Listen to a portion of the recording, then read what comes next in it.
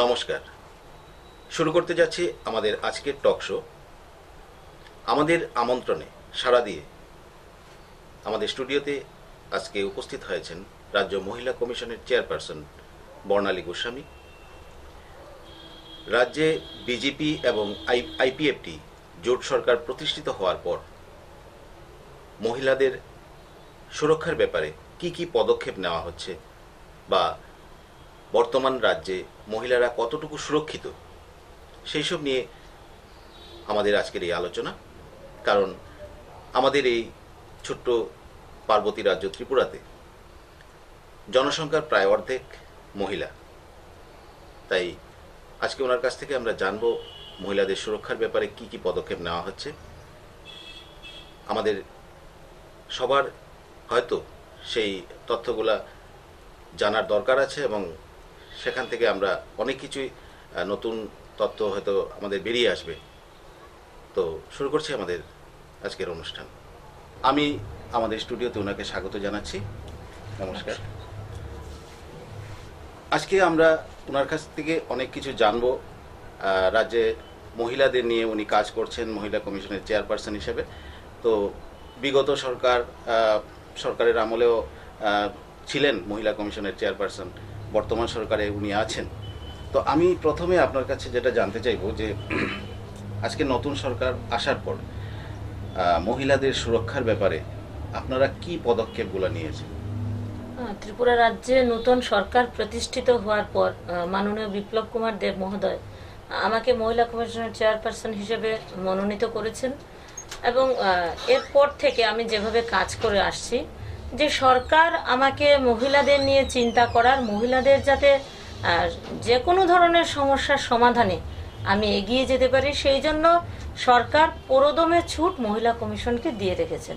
সেখানে প্রধানমন্ত্রী আমার ঘোষণার মুখ্যমন্ত্রী আমাকে বলেছেন যে মহিলার সম্পর্কিত যে কোনো ধরনের সদর্থক চিন্তা মহিলা কমিশন করতে পারবে। সেখানে কোনো রকম রাজনৈতিক কোনো বেড়াজাল এখানে আমাকে আটকাবে না। সেই জন্য মাননীয় মুখ্যমন্ত্রী মহোদয়ের কাছে আমি আভারী যে উনি মহিলাদের কথা চিন্তা করে মহিলা কমিশনকে সম্পূর্ণভাবে রাজনৈতিক বেড়াজাল থেকে আলাদা রেখেছেন। তো আপনার কি মনে হয় যে বর্তমান সরকার আসার পরে মহিলাদের সুরক্ষার ব্যাপারে কি অনেক ডেভেলপ হয়েছে না আগের মতোই সেই জায়গাটা রয়েছে? অনেকটাই ডেভেলপ হয়েছে।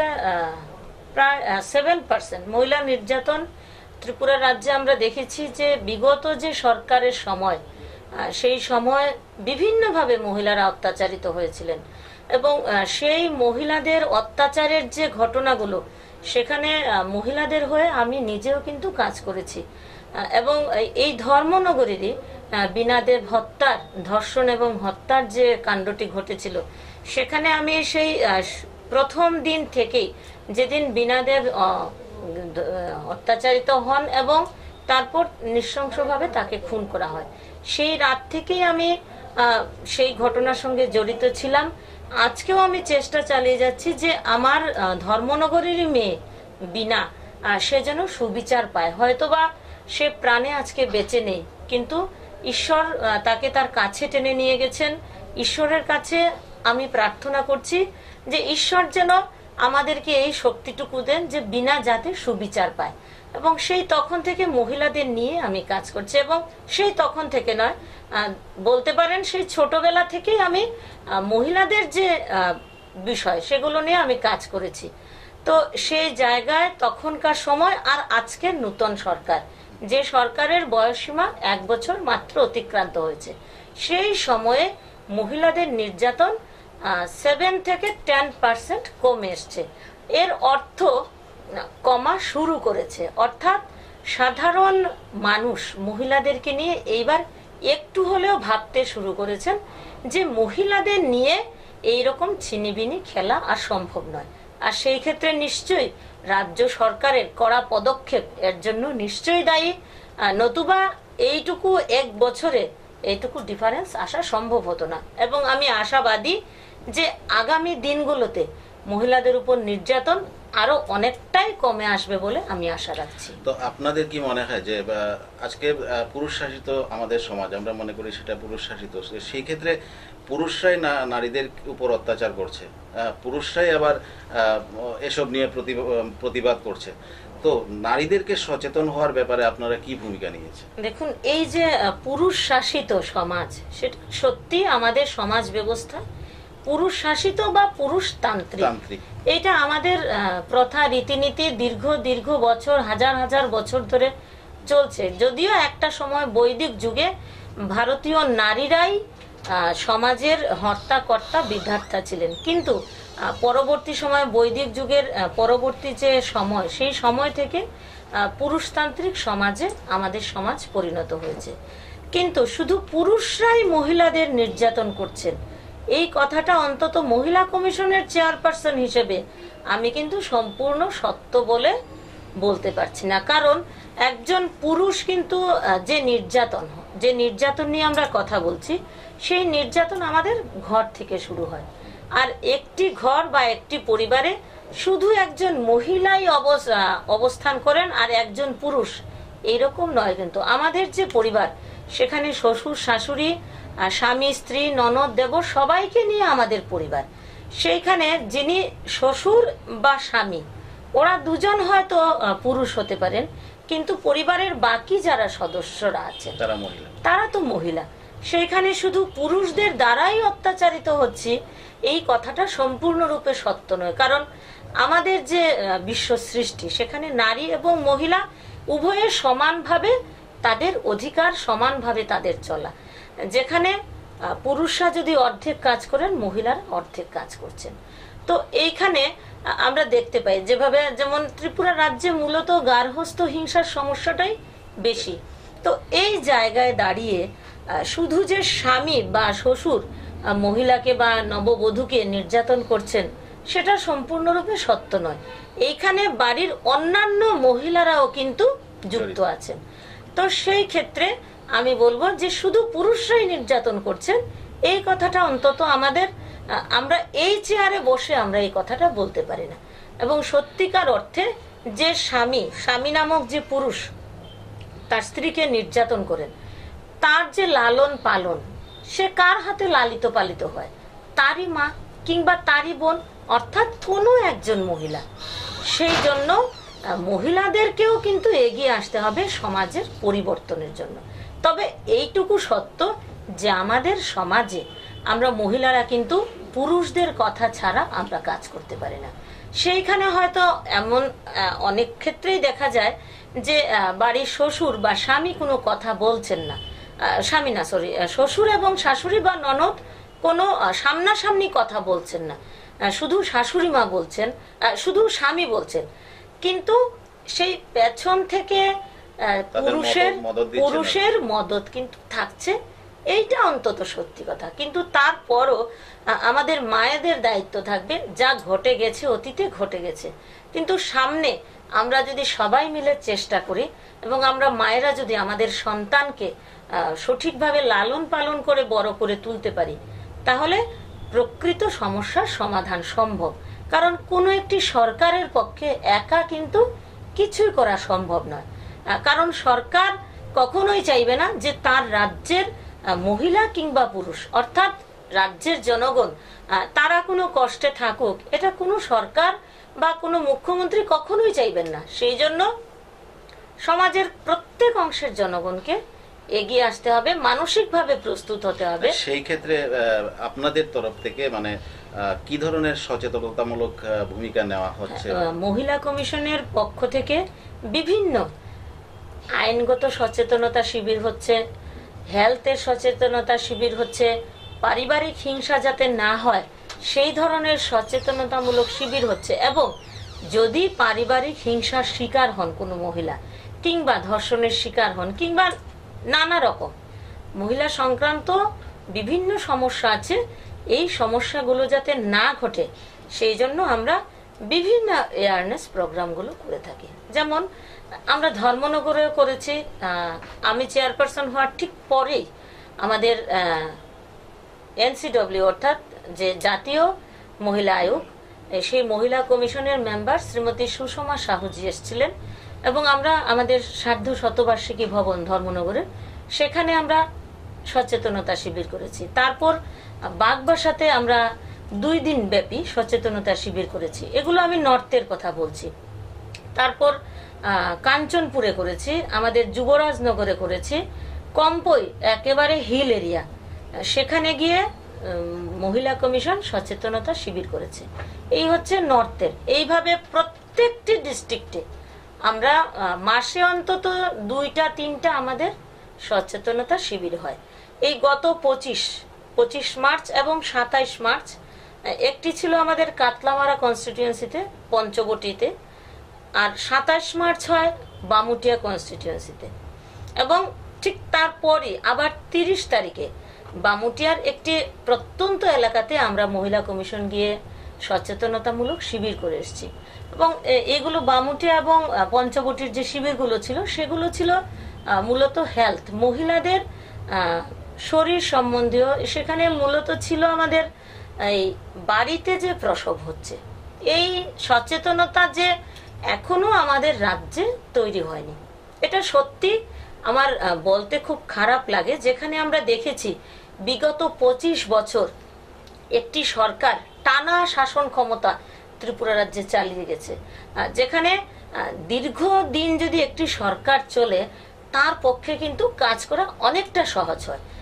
কেন আমি বলছি উদাহরণ হিসেবে, যেমন ধরুন আমি মহিলা কমিশনের চেয়ারপারসন আজকে হয়েছি, আমাকে কাজ বুঝে নিতেই কমিশন সম্পর্কে ধারণা করতে আমাদের ধারণা সবার আছে, কিন্তু কিভাবে কাজকে আরো এগিয়ে নিয়ে যাওয়া যায় সেই জন্য কিছুটা সময় কিন্তু চাই। সেইটা একটা সরকার বা একজন চেয়ারপারসন বা যে কোনো ক্ষেত্রে সে যখন দীর্ঘ সময় সেই কার্যে থাকবে তার পক্ষে অনেক সহজ হয়। সেইখানে 25 বছর একটি সরকার যেখানে টানা শাসন ক্ষমতা চালিয়ে গেছে, যারা আমাদেরকে বিপিএল এর জন্য ফার্স্ট প্রাইজ এনে দিয়েছে, সেই সরকার এই বামুটিয়া যে এলাকাতে আমরা ফটিকছড়া এলাকাতে, সেখানে সবর পাড়া, এখানে সবর জাতিদের বসবাস, সেই সবর জাতিদের মধ্যে শিক্ষার আলো একেবারে পৌঁছয়নি, কোনো রকম হেলথ সম্বন্ধীয় কোনো ধারণা তাদের নেই। এমনকি যারা মহিলারা এখানে আছেন তাদের বয়স কত, তারা সন্তান সম্ভাবা মা এক একজন, তাদের নিজেদের বয়স কত সেই সম্পর্কে তাদের কোনো ধারণা নেই।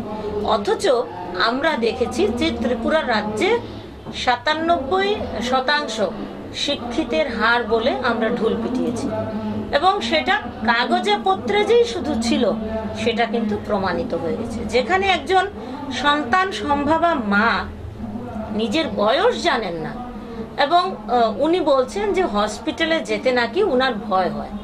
এবং সত্যিকার অর্থে আমাদের 2014 ইংরাজিতে যখন ভারতবর্ষের মাননীয় নরেন্দ্র ভাই মোদিজি আমাদের প্রধানমন্ত্রী হয়ে আসেন, তারপর মহিলাদের জন্য নানান রকম যোজনা চালু করেছেন। সেখানে প্রেগনেন্ট মহিলাদের জন্য পুষ্টির জন্য 6,000 টাকা ধার্য করা হয়েছে, এবং সেটা তখনই পেতে পারেন একজন সন্তান সম্ভাবা মা যখন তিনি হসপিটালে গিয়ে তার চিকিৎসা করাবেন। সেই সময়কাল, উনার মাতৃকালীন যে সময়, তাকে হসপিটালে যেতে হবে, বিভিন্ন টিকাকরণ করতে হবে, এই ক্যাটাগরিগুলো যখন পূর্ণ হবে তখন একজন মা এই সময় মাতৃকালীন সময়ে 6,000 টাকা পর্যন্ত পেতে পারেন। কিন্তু এই ধারণা তাদের মধ্যে পৌঁছয়নি। এটা সত্যি আমি কল্পনা করতে পারিনি যে আগরতলা লাগোয়া শহর বামুটিয়া, সেখানে মহিলারা সবর জাতি যারা আছেন তারা এইটুকু ধারণা তাদের মধ্যে নেই। তাহলে আমরা কি বলতে পারি যে কমিশন ত্রিপুরার যে 94 সাল থেকে কাজ করছে, কিন্তু মহিলা কমিশন অন্তত মহিলাদের কাছে এইটুকু বার্তা পৌঁছানো জরুরি ছিল। এবং আমি এখানে যাওয়ার পর শুনেছি যে কমিশন নাকি কখনো এই এলাকাগুলোতে কাজ করেনি। এটা সত্যি একজন মহিলা হয়ে আমাকে খুব কষ্ট দিয়েছে যে অন্তত আমি যে চেয়ারে আছি, যাদের জন্য আমি কাজ করছি, অর্থাৎ আমার রাজ্যের মহিলা, অন্তত তাদের কাছে গিয়ে পৌঁছানো আমার দায়িত্ব বা কর্তব্য বলে আমি মনে করি। আচ্ছা, আপনি তো যেখানে আমরা দেখছি বিভিন্ন সময় পত্রপত্রিকা বা আমরা খবরের মাধ্যমে দেখছি, আপনি যেখানে খবর পাচ্ছেন সেখানে ছুটে যাচ্ছেন, কিন্তু তারপরেও দেখা যাচ্ছে প্রত্যেক দিন কোথাও না কোথাও মানে নারী নির্যাতনের ঘটনা উঠে আসছে, সেটাও খবরের শিরোনামে উঠে আসছে।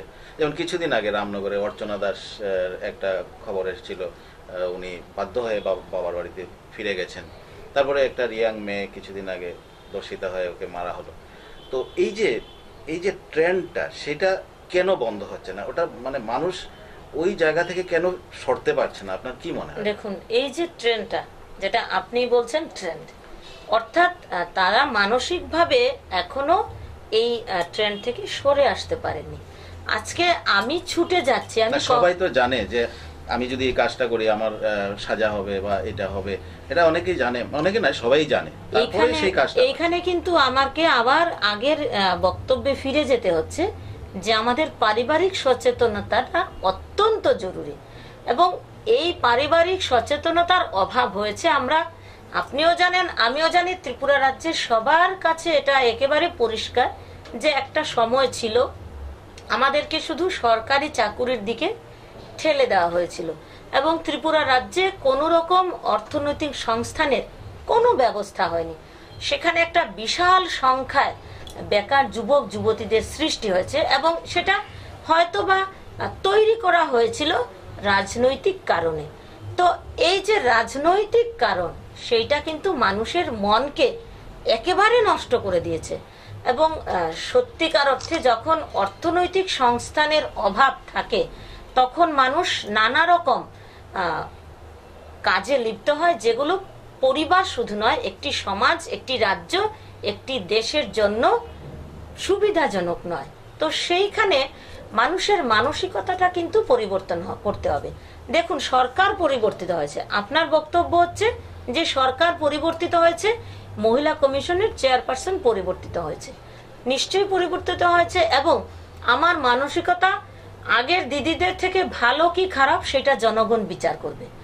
আগে যারা চেয়ারপারসন ছিলেন তাদেরকেও আমি ততোধিক সম্মান প্রদর্শন করছি, কারণ তারা কাজ করেছেন, কিন্তু তাদের কাজকে সামাজিকভাবে কিংবা রাজনৈতিকভাবে কিছুটা হলেও আটকে রাখা হয়েছিল। সেই জন্য তাদের কাজটা কিন্তু তারা নিজের মনের মতো করে করতে পারেননি।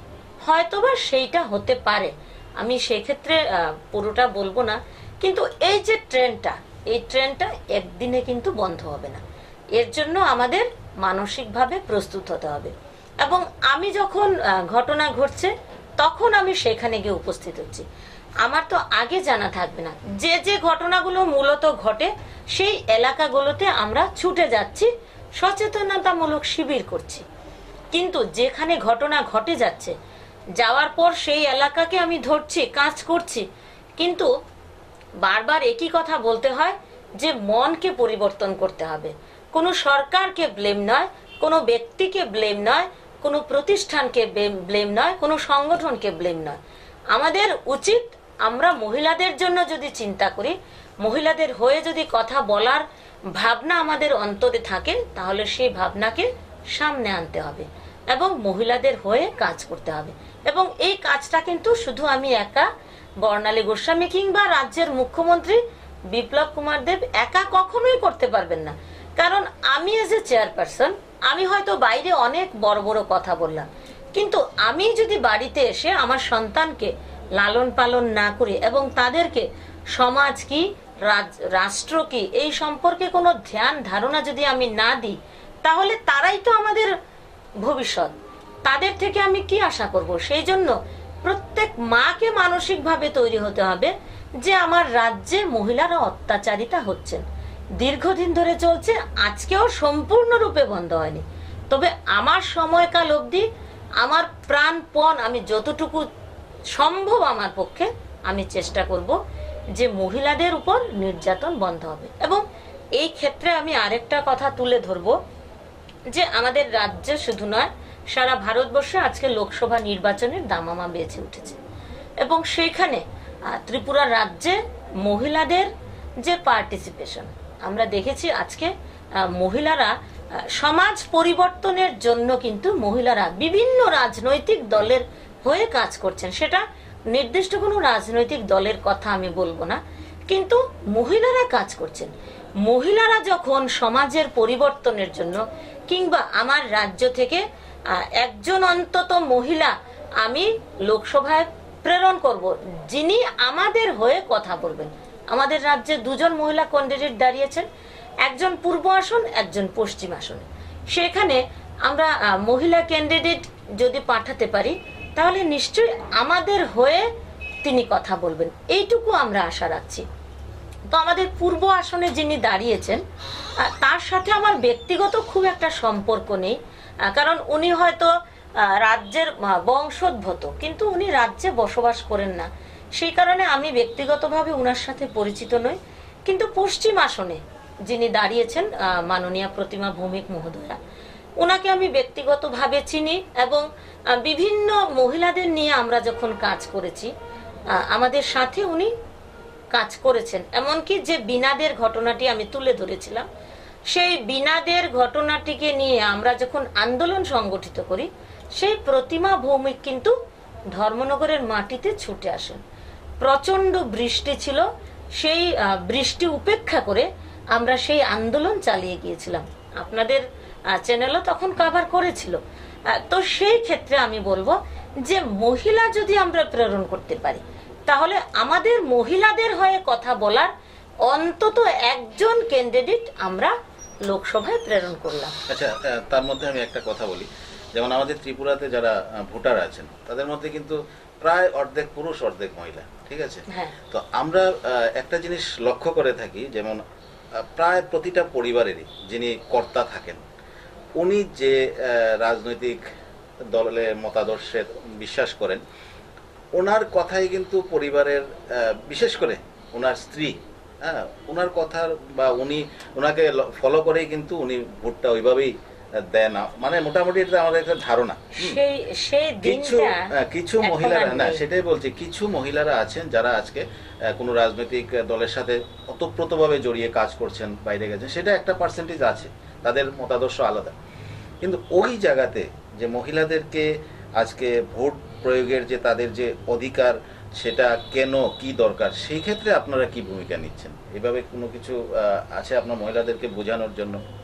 হ্যাঁ, মহিলাদেরকে বোঝানো শুধু নয়, তবে আপনি যে বক্তব্যটি তুলে ধরেছেন যে পরিবারের কর্তা যিনি পুরুষ, উনার মতাদর্শেই মহিলারা ভোট করে থাকেন। হয়তোবা সেটা একটা পার্সেন্টেজ আছে, কিন্তু সেই পার্সেন্টেজটা কিন্তু আজকের দিনে অনেকটাই কমে এসছে। কারণ আমরা দেখেছি আগে মহিলারা যখন অতীতে বেশ কয়েক বছর আগে মহিলারা যখন রাজনৈতিক দলের হয়ে কাজ করতেন, তখন সমাজে একটা ভূমিকম্প তৈরি হতো যে এই মহিলা ভালো না, ওই মহিলার চরিত্র ভালো না, কারণ উনি কোনো রাজনৈতিক দলের হয়ে কাজ করছেন। কিন্তু এই ট্রেন্ডটা কিন্তু আজকে নেই।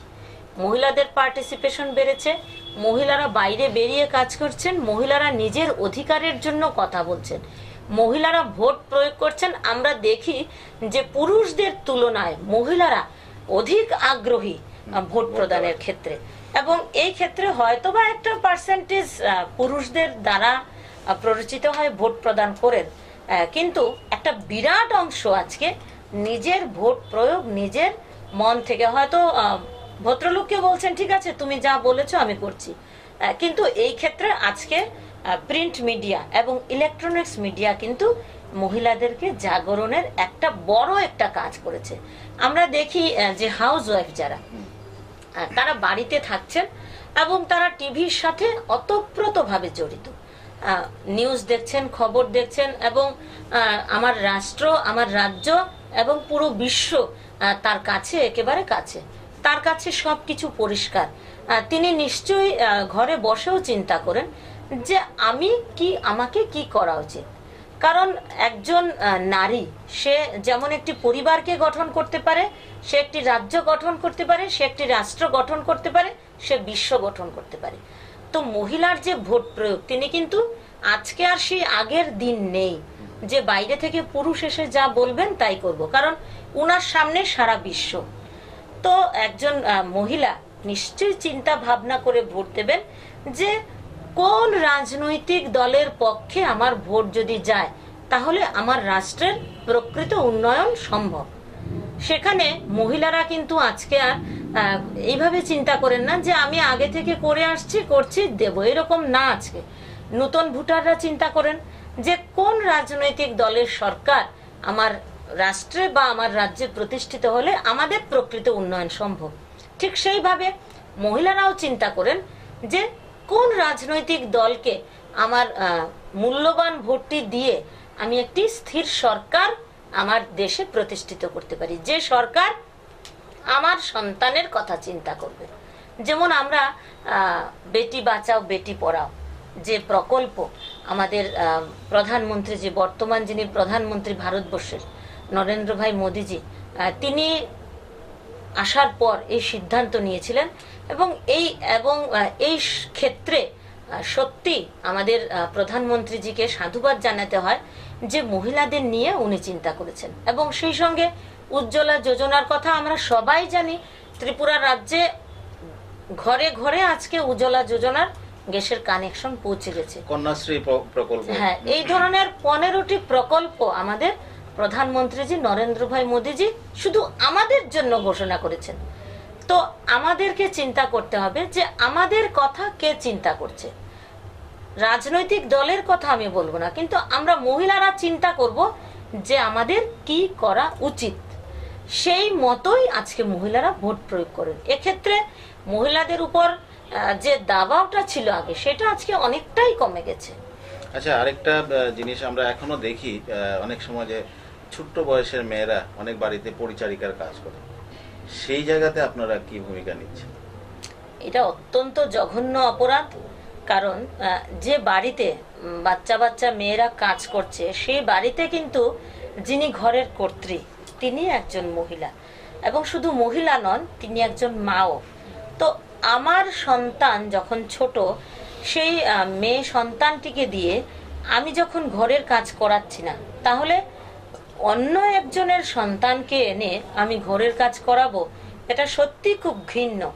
এই ধরনের কাজ যারা করে থাকেন, সত্যিকার অর্থে এরা কিন্তু তথাকথিত বুদ্ধিজীবী বা শিক্ষিত পরিবারের পুরুষ কিংবা মহিলা।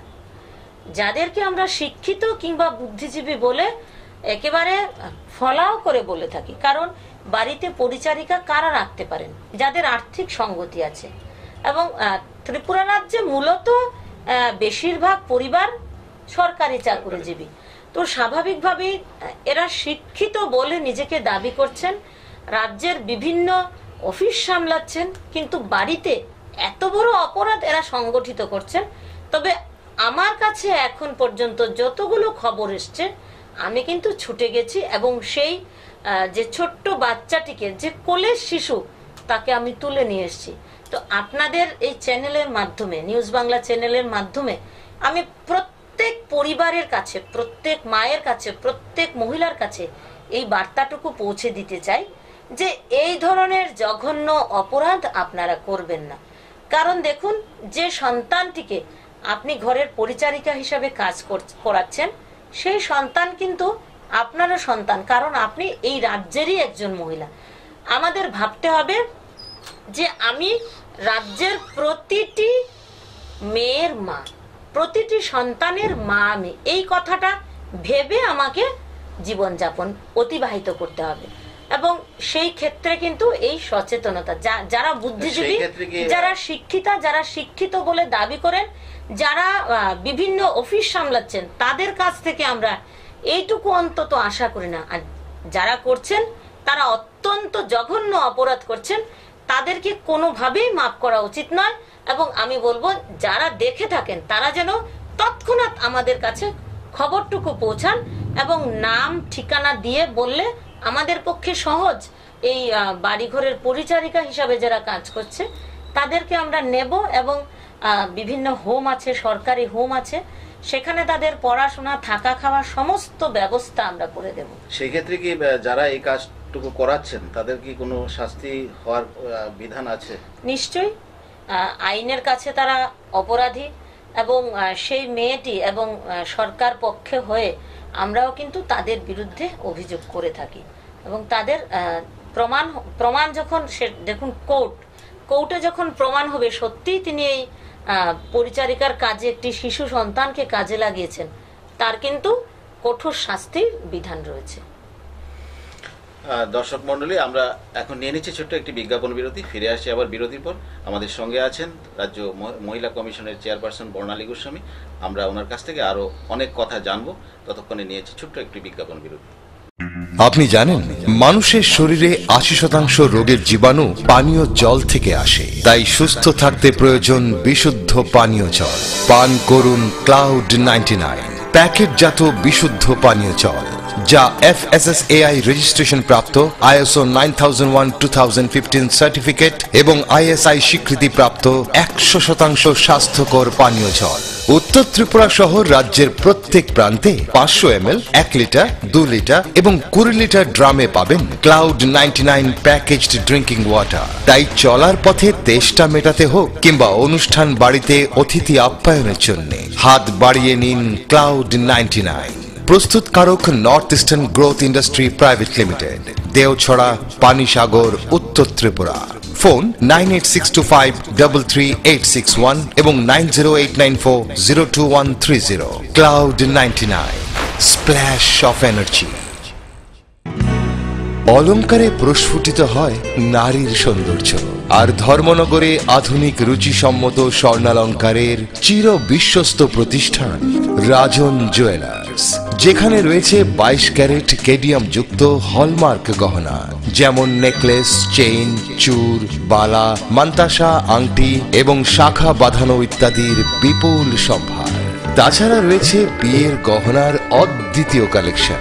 পাশাপাশি আপনার যে কোনো পুরনো গহনার বদলে নতুন হলমার্ক গহনা নেবার সুযোগ। তাই এখন সোনার গহনা মানেই রাজন জুয়েলার্স, বিবেকানন্দ রোড, ধর্মনগর, উত্তর ত্রিপুরা। সবার সাদর আমন্ত্রণ রইল। ফিরে এলাম বিরতির পর। আমরা এতক্ষণ কথা শুনছিলাম রাজ্য মহিলা কমিশনের চেয়ারপারসন বর্ণালী গোস্বামীর কাছ থেকে। আমরা এবার আরো কিছু জানবো ওনার কাছ থেকে।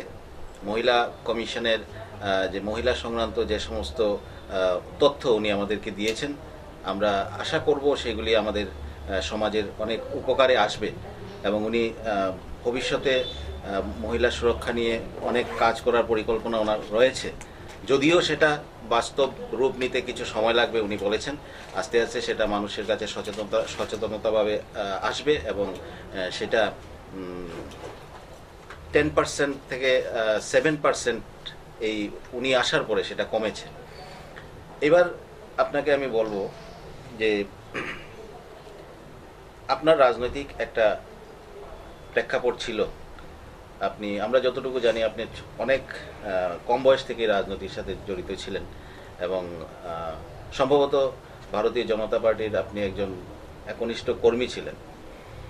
তো তারপর থেকে আজকে আপনি এই জায়গায় এসে পৌঁছেছেন। আগামী কিছুদিনের মধ্যেই সারা ভারতে লোকসভা নির্বাচন। সেই লোকসভা নির্বাচনের যে প্রেক্ষাপট তৈরি হয়েছে, আমাদের ত্রিপুরাতেও তৈরি হয়েছে,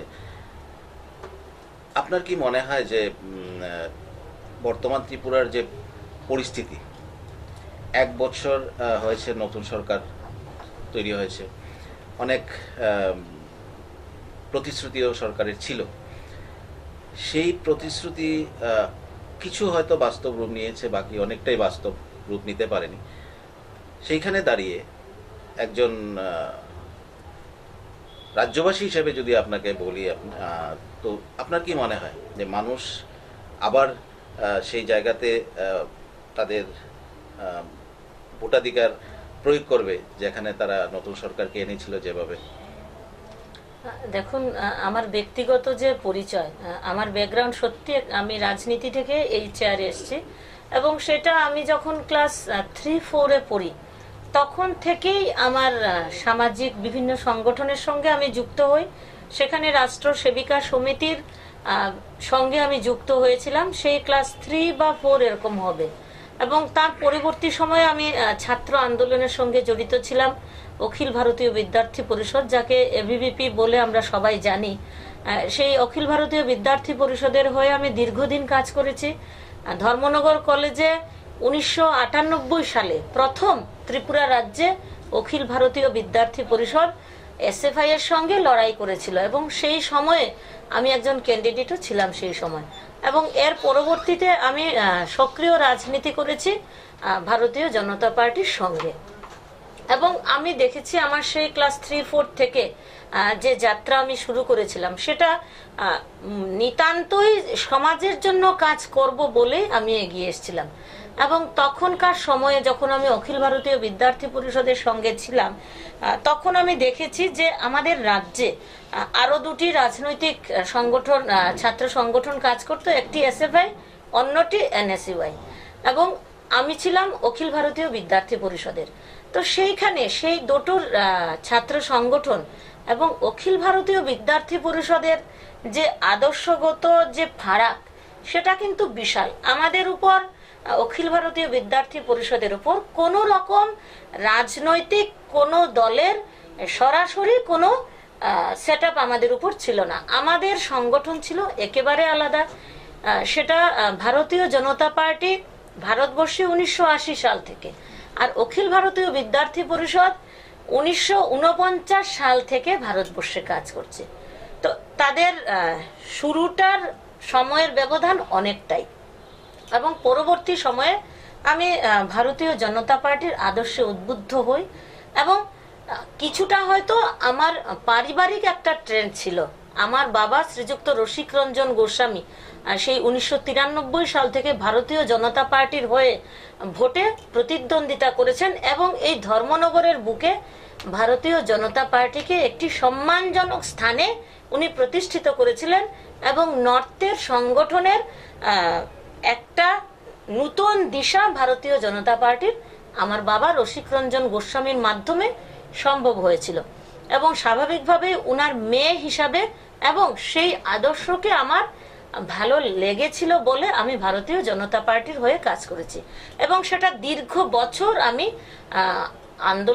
আন্দোলনাত্মক বা সাংগঠনিক, সামাজিক সমস্ত ক্ষেত্রে সেই দলের হয়ে আমি কাজ করেছি।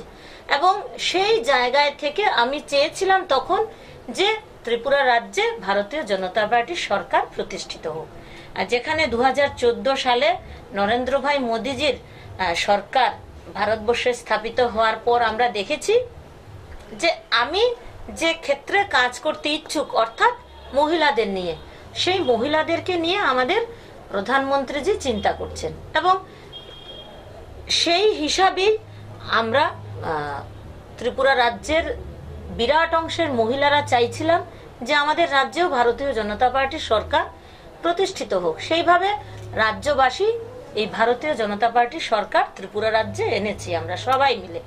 এবং সেই সুবাদে আমাদের মাননীয় মুখ্যমন্ত্রী আমাকে আমি নির্বাচিত প্রতিনিধি নই, আমাকে এই দায়িত্বভার দিয়েছেন যে মহিলা কমিশনের চেয়ারপারসন হিসেবে আমি মহিলাদের নিয়ে কাজ করি। এবং আমি আগেও বলেছি, আবারও বলছি, আমাদের মুখ্যমন্ত্রীজি মাননীয় বিপ্লব কুমার দেব মহোদয় মহিলা কমিশনকে যে রাজনৈতিক বেড়াজাল থেকে দূরে রেখেছেন। তো সেই ক্ষেত্রে আমি আশা করব যে মহিলা কমিশন যাতে একেবারে নিজের মতো করে রাজ্যে মহিলাদের নিয়ে ভাবার চেষ্টা করতে পারে, মহিলাদেরকে নিয়ে কাজ করার, মহিলাদের সমস্ত সমস্যার সমাধানের কথা যাতে আমরা চিন্তা করতে পারি, সেই ধরনের সরকার ত্রিপুরা রাজ্যে প্রতিষ্ঠিত থাকুক। এইটা শুধু আমি চেয়ারপারসন নই, আমার আশা রাজ্যের সমস্ত মহিলারাই চাইবেন যে আমাদের রাজ্যে এমন একটি সরকার থাকবে যে সরকার মহিলাদের নিয়ে চিন্তা করবে। যেমন আমাদের রাজ্যে পুলিশের ক্ষেত্রে আমাদের মাননীয় মুখ্যমন্ত্রী যে ঘোষণা করেছেন যে 10% রিজার্ভেশন মহিলাদের ক্ষেত্রে হয়েছে, সেই জন্য এই ক্ষেত্রে কিন্তু এই রাজ্যবাসী, সমস্ত অংশের রাজ্যবাসী, শুধু মহিলা নন, সবাই এই সরকারকে সাধুবাদ জানাবে, এক্ষেত্রে কোনো দুবিধা নেই। তো স্বাভাবিকভাবে প্রত্যেকের নিজস্ব ভোটাধিকারের অধিকার আছে, যে যে রাজনৈতিক দলকে পছন্দ করে তাকেই ভোট দেবে। কিন্তু তারপরও আমি বলবো যে সরকার আমার রাজ্যে এখন অবস্থান করছে, সে যে রাজনৈতিক দলের সমর্থিত সরকার, সেই রাজনৈতিক দলের যে সমর্থিত সরকার যেহেতু আমাদের চিন্তা করছেন, তাহলে আমাদেরকেও সরকারকে স্থায়ী করার চিন্তা করতে হবে। সরকার যদি স্থায়ী না হয়, তাহলে আমাদের যে ইচ্ছা, আমাদের যে মহিলাদের এগিয়ে নিয়ে যাওয়ার, মহিলাদের কথা ভাবার যে বিষয়, সেটা কিছুটা হলেও নষ্ট হবে। সেই জন্য সরকারকে স্থায়ী করা কিন্তু আমাদের প্রত্যেকের কর্তব্য। কারণ আমরা দেখেছি যে যখনই সরকার স্থায়ী হয় না, তখন সমাজের প্রকৃত যে উন্নতি সাধন সেটা সম্ভব হয় না। সেই জন্য সরকারকে স্থায়ী করা আমাদের কর্তব্য বলে আমি মনে করি। এবং আমাদের ভারতবর্ষের যে বর্তমান যে সরকার আছে, যদিও এখন ইলেকশন ঘোষণা হয়ে গেছে, যে সরকার বিগত 5 বছর ধরে ভারতবর্ষের সমগ্র অংশের জনগণের চিন্তা করছেন, শুধু মহিলা নন, সর্বক্ষেত্রে। আমরা যে কাশ্মীর, সেই কাশ্মীরের যে অস্থিরতা, সেখানে আমরা যারা পাথরবাজ, তাদের কাছে আমরা যখন টিভিতে দেখি যে আমাদের জওয়ানদের উপর পাথর ছুটছেন, সত্যি আমাদের প্রত্যেকের খুব কষ্ট হয় যে জওয়ানরা তাদের নিজের জীবন বলিদান দিয়ে, সংসার সমস্ত ফেলে শুধু আমাদের হয়ে কাজ করছেন, সেইখানে শান্তি বজায় রাখার জন্য তাদের উপর পাথর ছুটছেন আমার দেশের সন্তানেরা। সেইটা কিন্তু একেবারেই অনুচিত। এবং এই বছর যখন আমাদের পুলওয়ারাতে 46 জন জওয়ান তাদের জীবন বলিদান দিয়েছেন এই দেশের জন্য, আমাদের জন্য, আমাদের পুরো ভারতবাসীর জন্য তাদের জীবন বলিদান হয়েছে, সেইখানে যখন আমাদের প্রধানমন্ত্রীজির নেতৃত্বে, এবং শুধু প্রধানমন্ত্রীজির নয়, উনি কিন্তু সৈন্য প্রধানদের একেবারে ছুট দিয়েছিলেন যে এই সিদ্ধান্তের বদলে আপনারা যে কোনো রকম সিদ্ধান্ত নিতে পারেন, এবং সার্জিক্যাল স্ট্রাইক হয়েছে।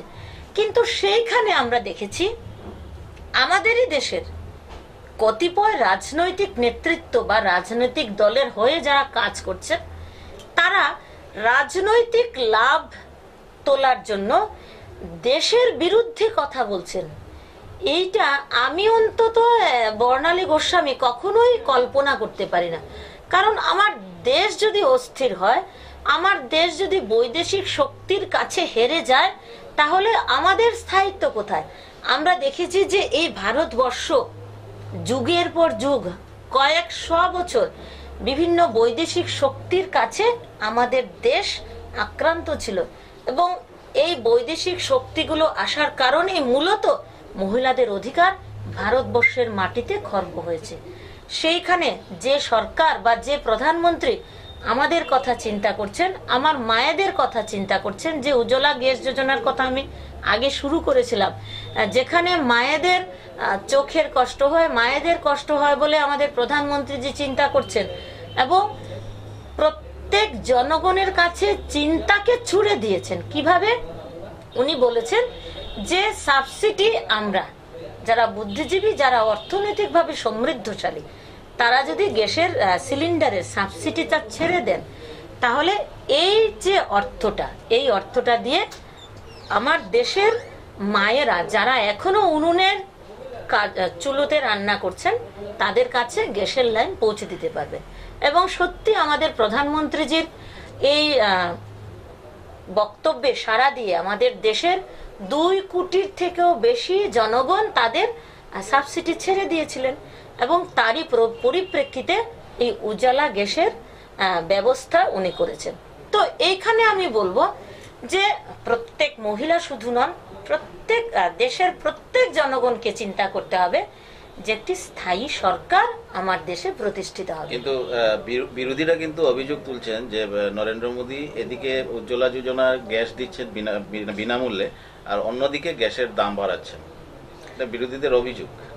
দেখুন, বিরোধী যারা, যদিও রাজনৈতিক আলোচনা আমার কাজ নয়, কিন্তু যেহেতু আমি এই দেশেরই একজন নাগরিক, তো স্বাভাবিকভাবে আমিও রাজনৈতিকভাবে সচেতন যদি না হই, তবে আমার পক্ষে এত বড় গুরু দায়িত্ব, সারা রাজ্যের মহিলাদের যে গুরু দায়িত্ব আমার উপর বর্তিয়েছেন আমাদের মুখ্যমন্ত্রী, সেই দায়িত্ব আমি পালন করতে ব্যর্থ হব। সেই জন্য রাজনৈতিকভাবেও আমাকে জানতে হবে যে কথাগুলো বিরোধী দলের নেতৃত্বরা বলছেন, তাদের কাছে আমার বক্তব্য হচ্ছে যে মায়েরা যে সুযোগ পেয়েছেন সেই সুযোগের কারণে মায়েদের যে কষ্ট দূর হয়েছে সেই দিকে চিন্তা করা উচিত। আর গ্যাসের দাম যেটা বাড়ছে সেটা হচ্ছে আন্তর্জাতিক বাজার। এইটা হয়তো বিরোধিতা যারা করছেন তারা শুধু বিরোধিতার জন্যই কথা বলছেন, তারা আন্তর্জাতিক বাজারের কথা চিন্তা করছেন না এবং তারা চাইছেন না যে দেশের সাধারণ জনগণ আন্তর্জাতিক বাজার কি, অর্থনীতি কি, এই সমস্ত কিছু বুঝুক। কারণ আমরা দেখেছি যে বিগত ভারতবর্ষ যখন ব্রিটিশ শাসন থেকে মুক্ত হয় সেই সময় থেকে, যেমন আজকে আমরা এই মিডিয়াতে বসে আছি এই চ্যানেলে যে কোনো মিডিয়া আগে কিন্তু বলার অধিকার ছিল না, সেই অধিকার কে এনে দিয়েছেন ভারতবর্ষে? সেই ভারতীয় জনতা পার্টির মনোনীত ছিলেন আমাদের দেশের প্রধানমন্ত্রী অটল বিহারী বাজপেয়ীজি। তিনি কিন্তু মানুষের কথা চিন্তা করেছিলেন, শুধু নিজের চেয়ারের কথা চিন্তা করেননি কখনোই। এবং উনি মিডিয়াকে ছাড় দিয়েছিলেন যে মানুষের বক্তব্য প্রত্যেকের কাছে তুলে ধরার। সেই জন্য বিরোধী যারা দীর্ঘ বছর ধরে ভারতবর্ষের শাসন ক্ষমতা চালিয়ে আসছেন তাদের উচিত সদর্থক ভূমিকা পালন করা। হ্যাঁ, প্রত্যেকটি সরকারের নেগেটিভ দিকও থাকে, সেই নেগেটিভ দিক যেগুলো আছে তাকে তুলে ধরা এবং সরকারকে জানানো যে এই দিকটা তোমার ঠিক হচ্ছে না। কিন্তু কথায় কথায় বিরোধিতা করে সাধারণ জনগণকে একটা অস্থিরতার পরিবেশ তৈরি করা কোনো রাজনৈতিক দলের কিন্তু কাজ নয়। কারণ মানুষ ভোট দেবে তার আদর্শ দেখে, তার যে ভোটার যে আদর্শকে পছন্দ করবেন সেই আদর্শের পাশেই উনি গিয়ে দাঁড়াবেন। তো উল্টো পাল্টো প্রচার না করে নিজের আদর্শের প্রচারটা করলে অনেক বেশি ভালো হবে। সেটা যে কোনো রাজনৈতিক দল তার নিজস্ব রাজনৈতিক প্রেক্ষাপটে সে তার কাজ চালিয়ে যাবে, এটাই স্বাভাবিক।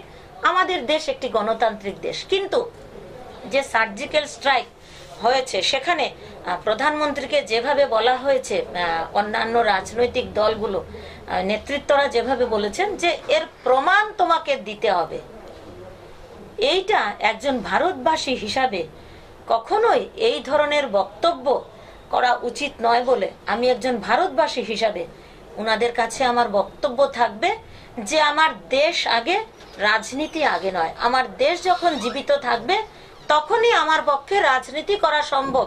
যখন কোনো বৈদেশিক শক্তি আমার দেশকে আক্রমণ করবে তখন কোনো রাজনীতি এখানে চলবে না। সেটা আমাদের কাছে প্রমাণিত সত্য। একেবারে মোগল যুগ থেকে শুরু করে বিভিন্ন মুসলিম যে রাজারা আমাদের রাষ্ট্রকে শাসন করেছেন, পরবর্তী সময়ে ব্রিটিশ শাসন, এই পর্যন্ত এটা আমাদের অভিজ্ঞতা যে যখন কোনো বৈদেশিক শক্তি আমার দেশকে আক্রমণ করে তখন কিন্তু সমগ্র দেশের জনগণের ক্ষতি হয়, কোনো একটি রাজনৈতিক দলের ক্ষতি হবে না। সেই জন্য রাজনীতি একটি আলাদা জায়গা আর দেশ একটি আলাদা জায়গা। তাই দেশকে আগে এগিয়ে নিয়ে যাওয়ার চিন্তা করা অন্তত যে কোনো রাজনৈতিক দলের নেতৃত্বের করা উচিত। আচ্ছা, আপনি তো মানে একটি দলকে আপনি আদর্শ হিসেবে মেনে নিয়েছেন, সেটা আপনি বলেছেন আপনার একটা আদর্শ বিজেপি। সেটা আমার ব্যক্তিগত প্রত্যেকেই তার নিজস্ব একটা মতামত থাকে, ভোটাধিকার আমারও আছে, আমি ভোট প্রয়োগ করব, সেইটা আমার ব্যক্তিগত পছন্দ। আমি একজন সচেতন নাগরিক হিসাবে যদি আপনাকে একটা প্রশ্ন করি, যেহেতু আপনি সারা রাজ্য চষে বেড়াচ্ছেন, ঘুরছেন, তো বর্তমানে আমাদের ত্রিপুরা রাজ্যে যে লোকসভার 2টি আসনে নির্বাচন হবে, সেখানে আমরা মানে জনসাধারণ সেটাই মনে করছে যে বিজেপি, ভারতীয় জনতা পার্টির মুখ্য প্রতিদ্বন্দ্বী হচ্ছে কংগ্রেস, ভারতীয় জাতীয় কংগ্রেস, সেটাই সবার ধারণা। তো কিছুদিন আগে রাহুল গান্ধী এসেছিলেন কুমলুঙে একটি জনসভা করতে। উনি একটা কথা বলেছিলেন যে আগামী নির্বাচনের 23শে মে মোদী সরকার থাকবে না, কংগ্রেস সরকার গঠন হবে এবং তার 1 বছরের মধ্যে ত্রিপুরায় নতুন সরকার আসবে। এই সম্পর্কে আপনি কি বলবেন? সেটা কি, কেন বললেন, বা কিভাবে সেটা সম্ভব? দেখুন, এটা রাহুল গান্ধীর ব্যক্তিগত একটি মন্তব্য, কিন্তু যেখানে আমাদের রাজ্যের যে নূতন সরকার, ভারতীয় জনতা পার্টি সমর্থিত সরকার ত্রিপুরা রাজ্যে 1 বছর অতিক্রান্ত করেছে, সেখানে সংখ্যাগরিষ্ঠ দল হিসাবে ভারতীয় জনতা পার্টি তার মন্ত্রিসভা গঠন করেছে। সেখানে রাহুল গান্ধী এই ধরনের মন্তব্য করছেন। জানি না কিভাবে উনি এই ধরনের মন্তব্য করতে পারেন, তবে উনার মন্তব্যটা কতটুকু সত্য, আমি এজ এ চেয়ারপারসন তো এই ব্যাপারে কোনো মন্তব্য করতেই পারি না। শুধু ব্যক্তিগত আমার বলা হচ্ছে যে উনাকেও আমি একই কথা বলবো যে আমি আগেও বলেছি, আপনি নিজের দলের আদর্শকে প্রচার করুন। সেখানে জনগণ যদি আপনাকে সেই অধিকার দেয় তাহলে নিশ্চয়ই হতে পারে। আর 1 বছরের মধ্যে আবার সরকার পরিবর্তিত হবে, সেটা জনগণ স্থির করবে। কোনো রাজনৈতিক দলের নেতৃত্বর এই দায়িত্ব আমরা কাউকে দেইনি। এই অধিকার আমাদের ত্রিপুরাবাসী। আমরা যদি চাই, যে রাজনৈতিক দলকে আমরা চাইবো সেই রাজনৈতিক দলকে আমরা বসাতে পারি। তবে অবশ্যই আমাদের দায়িত্ব থাকবে যে আমাদের রাজ্যকে বারবার ভোটের আঙিনায় দাঁড় না করানো। সেই ক্ষেত্রে রাজ্যবাসী সিদ্ধান্ত নেবে যে কোন দলের সরকার আমার রাজ্যে প্রতিষ্ঠিত থাকবে। সেটা কোনো বিশেষ রাজনৈতিক দলের কোনো নেতৃত্ব, যেমন রাহুল গান্ধী, এইভাবে যদি মন্তব্য করেন, তাহলে আমার মনে হয় এই ধরনের মন্তব্য উনার অন্তত করা উচিত নয়। কারণ উনি একজন রাজনৈতিকবিদ। কোনো একজন অভিজ্ঞ রাজনীতিবিদের কাছে আমরা এইটা অন্তত আশা করি না। এবং খুমলুঙে উনি যে মন্তব্য করেছেন, এই ধরনের মন্তব্য উনি করবেন, আমরা রাজ্যবাসী কখনোই এটা আশা করি না। এই খুমলুঙে আমি গত 30 তারিখে যে পলিটেকনিক কলেজ, সেখানে মহিলা কমিশনের চেয়ারপারসন হিসেবে আমি একটি এনএসএস এর সচেতনতামূলক শিবিরে আমি অংশগ্রহণ করেছি। এবং আমি দেখেছি যে সেখানে যারা পড়ুয়া, পলিটেকনিক পড়ুয়া ছাত্র ছাত্রীরা, তাদের মধ্যে আমার রাজ্যকে কিভাবে আমি উন্নত করব, কিভাবে আমার রাজ্যকে এগিয়ে নিয়ে যাব, এই ধরনের মানসিকতা আমাদের নূতন ভোটারদের মধ্যে আছে। তারা নিশ্চয়ই রাজ্যে রাজনৈতিক অস্থিরতাকে পছন্দ করবেন না।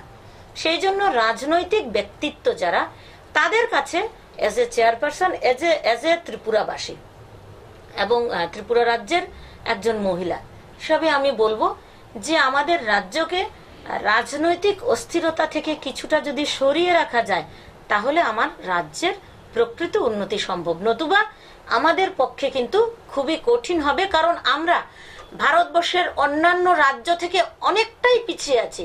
তাই আমাদেরকে নতুন করে কোনো রাজনৈতিক অস্থিরতা তৈরির মতো মানসিকভাবে সুরসুরি না দিলেই বোধহয় ভালো হবে। আচ্ছা, আপনার কাছে আমার শেষ প্রশ্ন, আমি সরকার পক্ষের থেকে যদি ধরি আপনাকে, আপনি সরকার পক্ষের একজন কমিশনার, চেয়ারপারসন। কমিশন কখনো কোনো সরকার পক্ষের হয় না, শুধু মহিলাদের হয়, মহিলাদের, তবে মনোনীত। হ্যাঁ, তো আজকে বর্তমান যে সরকার 1 বছর হলো, তার আপনার কি মনে হয় যে বিগত দিনের প্রতিশ্রুতি যেগুলি সরকার দিয়েছিল, মানে নতুন সরকার গঠন হলে পরে, তো সেগুলি কতটুকু বাস্তব রূপ নিয়েছে বা ত্রিপুরার মানুষ সেটা কতটুকু গ্রহণ করেছে, আপনার কি মনে হয়? একজন রাজ্যবাসী হিসাবে আমি বলবো যে নতুন সরকার আমাদের রাজ্যে 1 বছর মাত্র অতিক্রান্ত করেছে। আমরা সারা রাজ্যবাসী অনেক আশা আকাঙ্ক্ষা নিয়ে আমাদের নতুন সরকার আমাদের রাজ্যে প্রতিষ্ঠিত করেছি। এবং যে রাজনৈতিক ভাবে যেভাবে বিভিন্ন আশা আকাঙ্ক্ষা আমাদের কাছে আছে, এবং এই 1 বছরে অনেকটাই করা সম্ভব হয়েছে এবং সামনে আরো সময় আছে।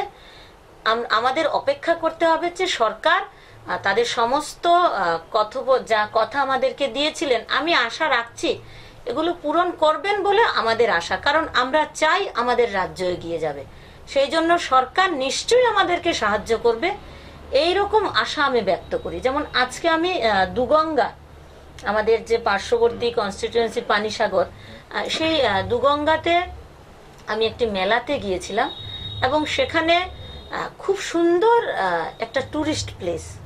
আমার কাছে এটা সত্যি খুব খারাপ লেগেছে যে গত 62 বছর অর্থাৎ 62 ইয়ার্স এখানে মেলা হয়ে আসছে, কিন্তু যেখানে আমার বিগত সরকার বারবার বলেছেন যে উনারা নাকি রাজ্যকে এগিয়ে নিয়ে যাচ্ছেন, কিন্তু আমার ঘরের পার্শ্ববর্তী এলাকাতে এত সুন্দর একটা টুরিস্ট প্লেস যাকে দীর্ঘ 25 বছরে সামান্য পরিবর্তন এরা করতে পারেননি।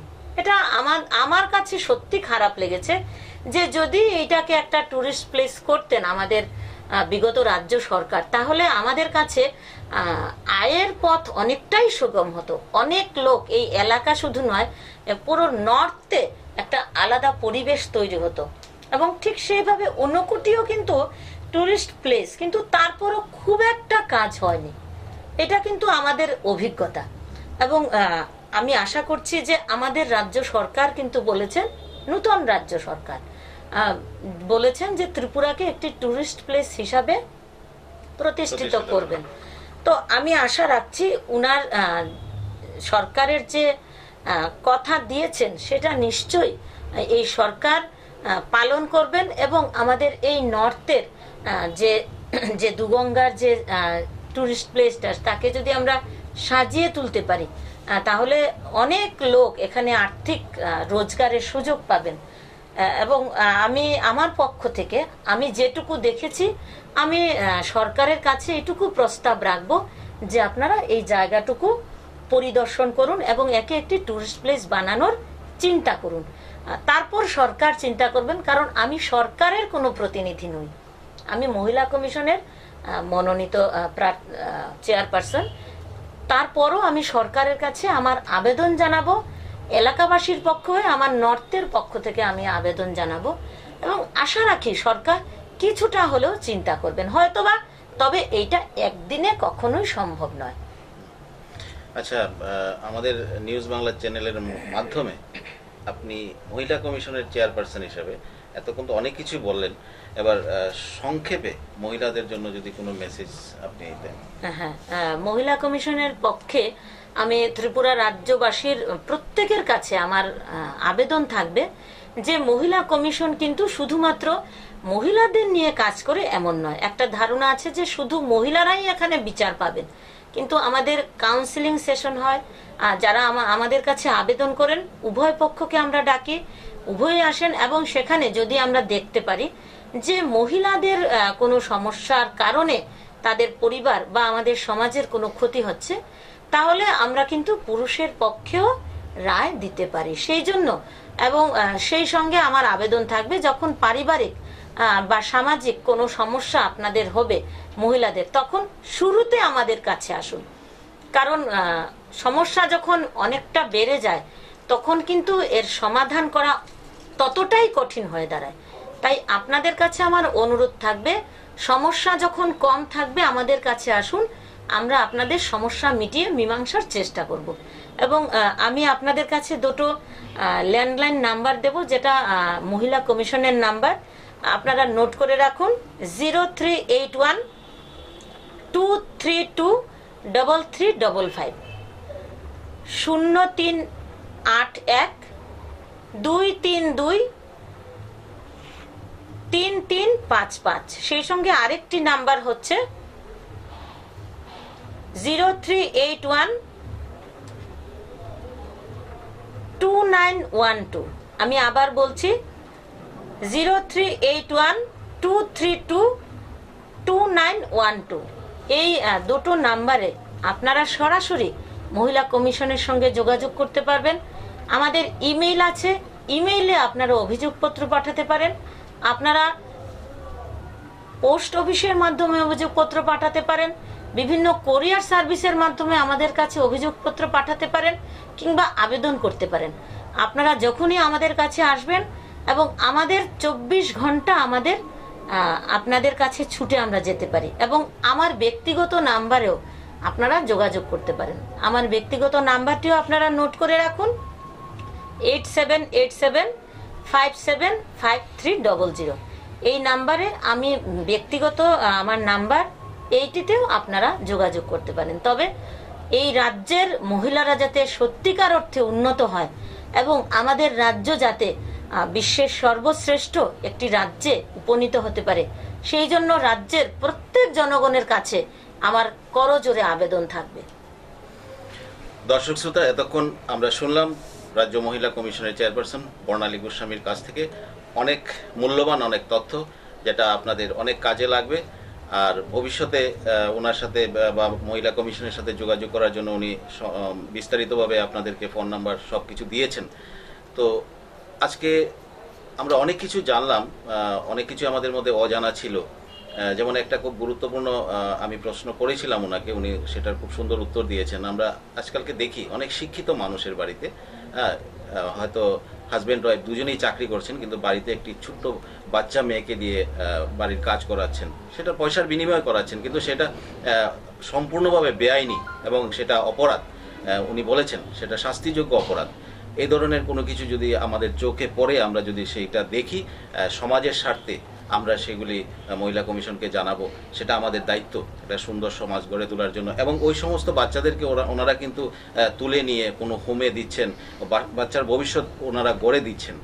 সেটা আমরা একজন সচেতন নাগরিক হিসাবে সেই দায়িত্ব আমরা পালন করব। সেটা আমরা সবার কাছে আমি আবেদন রাখছি আমাদের এই চ্যানেলের মাধ্যমে। তো আজকে আপনাকে অসংখ্য ধন্যবাদ আমাকে সময় দেওয়ার জন্য। নমস্কার।